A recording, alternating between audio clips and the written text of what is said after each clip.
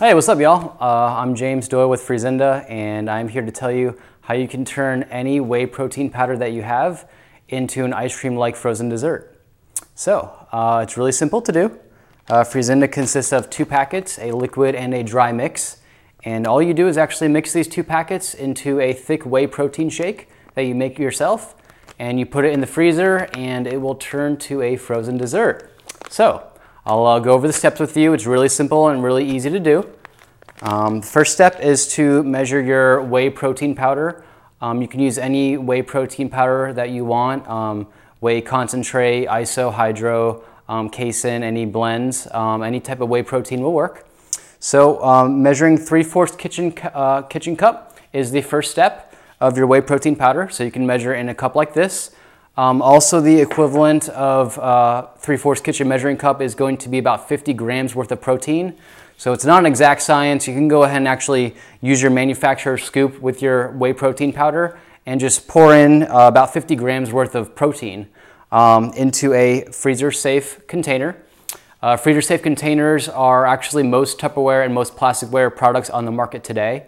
It's going to be like a thicker plastic, and it's going to have a picture of a snowflake on it, or it'll say freezer safe on it, most likely.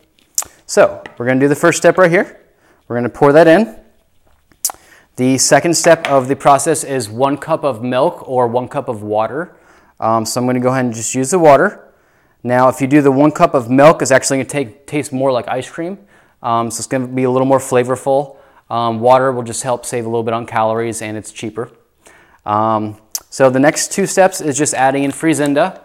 And I'll show you the 2 packets right here. It's a liquid and a dry mix. So you're going to see right there. It's really simple to do. I have the liquid mix that I'm going to pour in first. And just make sure you open it up all the way and pour all of it in so you get the best results. And the next step is dry. Just same thing. Just go ahead and pour it all in.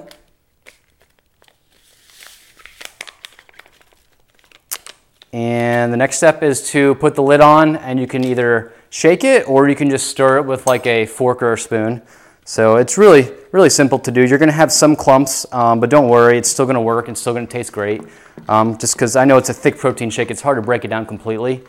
But just, do your best. You can stir for a minute on the directions, like I said, or you can stir for 10 seconds. It's still going to work good.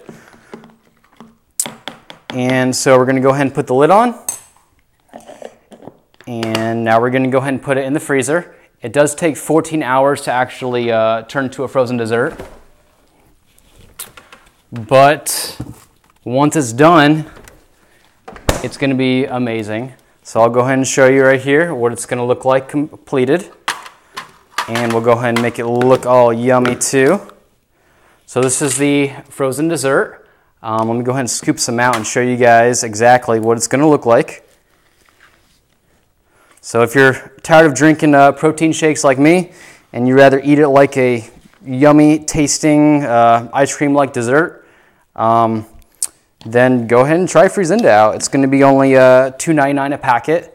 We're going to sell in 5 packs online. So it's going to be very affordable. Let's put some sprinkles on here, make it look all pretty for y'all.